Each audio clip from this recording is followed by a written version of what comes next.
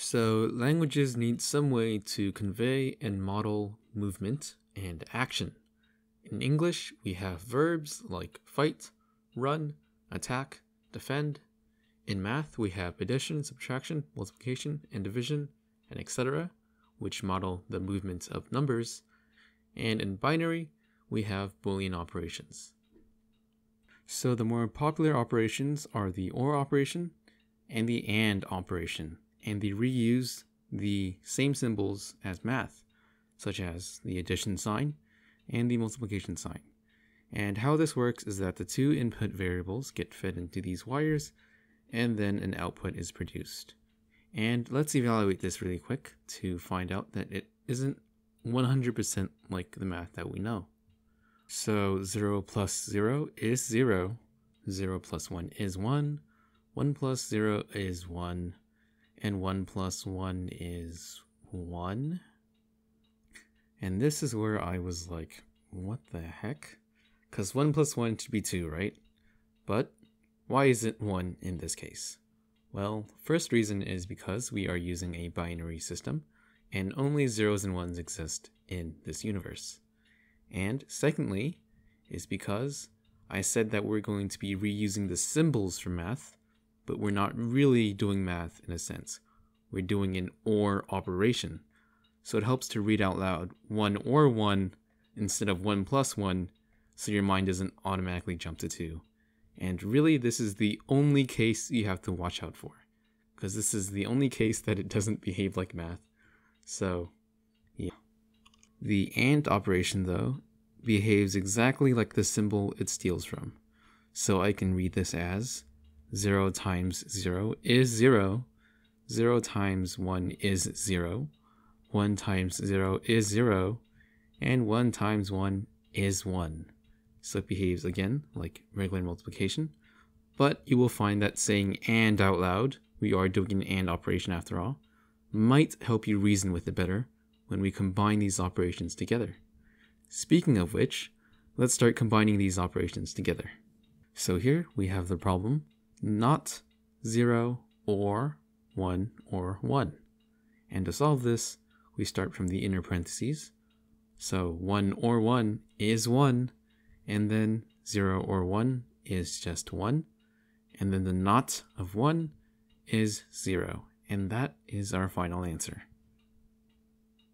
Alrighty, so let's see if you guys are up to the challenge. Try to pause the video and work through these on your own before we walk through them.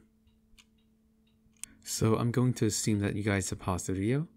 So for problem 1, not of 1 is just 0, and then we just do 0 or 0, which is just 0. We bring down the 1 and, so 1 and 0 is just 0, and that is the final answer. For problem 2, 1 or 1 is just 1, and then we do the next parentheses, which is 1 or 0, and it's just 1.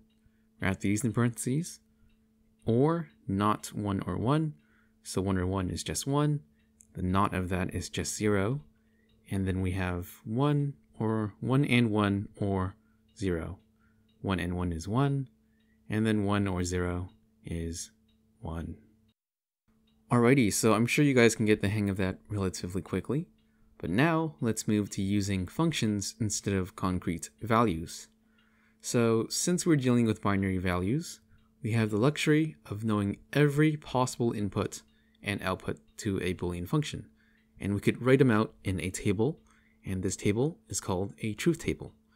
And of course, if you remember from the last video, since we have 3 inputs, 3 bits, there are only 8 possible combinations, unique patterns, that is, for the inputs, and 8 possible outputs.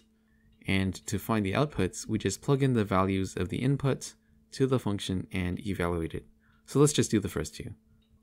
0 and 0, or not 0 and 0. So not 0 is just 1, 1 and 0 is just 0. To the left we have or 0, 0 or 0 is just 0. Now the second one, 0 and 0, or not 0 and 1. So not of 0 is just 1, 1 and 1 is just 1, and then we are left with 0 or 1, which is just 1.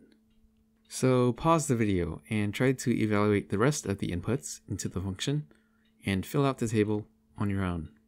Alright, so here is the correct output table. Please check your answers. I'm not going to do them because I feel like it's going to take the entire video. But anywho, it's pretty easy to go from function to truth table. We just plug in all the possible inputs and evaluate them for the outputs.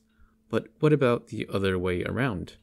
What if I give you a truth table and ask you to create the function? And this is what you're going to be tasked to do for the entire rest of the course material. You're going to be given a truth table, and for that truth table, you're going to need to find the combination of operations that fit that truth table. And it's almost like a puzzle game, really. But let's explore why we're even doing this in the first place.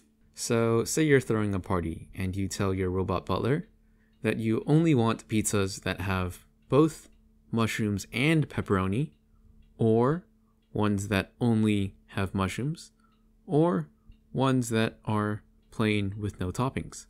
And this can be summed up with a truth table of two inputs. The patterns that have an output of 1 means that those are the pizzas that we want. And the question is, how do we find the combinations of operations to string together that will give us the pizzas we want, while blocking or rejecting the ones that we don't want? Well, all we have to do is that we have to look at the patterns that have an output of 1, circled in red, and where they have a 0, we run them through a not, and then we AND them together. So the first pattern, for example, 0, 0, they are zeros, so we have to run them through a not. So it's going to be not M, not P, we AND them together, and that should produce a 1 for this specific row only. Moving on to the next pattern, 1, 0, there is a 0, so we have to run that through a not. So it's going to be M and not P. We only touch the zeros, that is, we only run the nots through the zeros. And finally, the last pattern, which is just 1, 1. So we just do an M and P, and that's it. And finally, we just OR them all together, and this is the combination of logic gates that will give us an output of 1 on the patterns that we do want an output of 1, while kind of blocking and rejecting the ones we don't. And to write it out as a mathematical function, all you have to do is that you have to replace the ORs with a plus sign. Alrighty, so we're going to implement the function that we just did earlier visually on a sort of gate simulator. So we go to circuitverse.org/simulator. I'm going to leave links in the description. And I'm going to change the project name to the function that we want to implement. And hopefully you guys can see that. So what we're going to do is that we're going to scroll in first. We're going to put two inputs down. That is our M, that is our P. So this is our mushroom bit. And this is our pepperoni. There we go. And the important thing about this simulator is that you guys shouldn't overlap wires fully. Like you should try to avoid doing this, where it just overlaps fully, because it's going to glitch out. You can do something like this though, where it sort of overlaps. That's fine, just try to not overlap fully. But anywho, we have our two inputs, and for the first expression is not M and not P, so we need an AND gate. And we again have to run them through two nots. So here's a not, here's a not. I'm going to label these, it's optional to label them. I'm just doing it for you guys. You are not P. There we go. And here I'm just going to drag these wires into the inputs, and then they're going to have an output, and we just drag them to the end. And that is the first expression. I'm going to label that too. So that is not M and not P. Alright, moving on to the second one. We need another AND gate. Here we go. I'm just going to put that there for now. And we need another not P, so I'm just going to drag the not P from here. And we need the M. Come on. Oh, it's going to overlap. No, I don't want that. I'm just going to do that and then that. And it doesn't matter how ugly this looks, just make sure it works. Alright, so that's the second one. M and not P. Okay, and finally the last one, which is M and P. So we don't need the knots here. So what we do, I'm just going to put it there for now. So this is the knot. Well, this is just the plain M, and this is just the plain P. You could have also dragged it from here. It doesn't really matter. But anywho, we just OR these together. This covers those operations, the ORs. Need one more OR gate.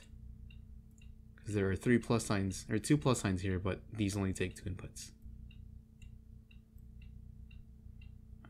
Yeah, that's fine.